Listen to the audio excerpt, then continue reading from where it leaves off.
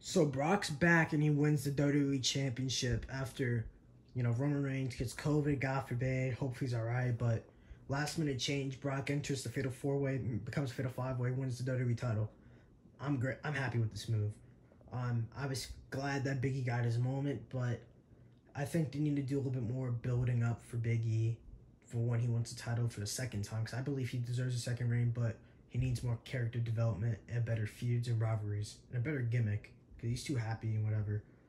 But Brock winning the belt, I'm not mad about it. I wouldn't be shocked if they unify the belts with Roman, because the brand split, the roster is small. They released everybody, and they need to unify the belts. People are going to be upset that Brock won the belt. I'm not mad. Ever since Brock came back, I've been excited. I've been happy for the dude, because he's been entertaining, and he's not been boring. And this is the Brock Lesnar I've been waiting for.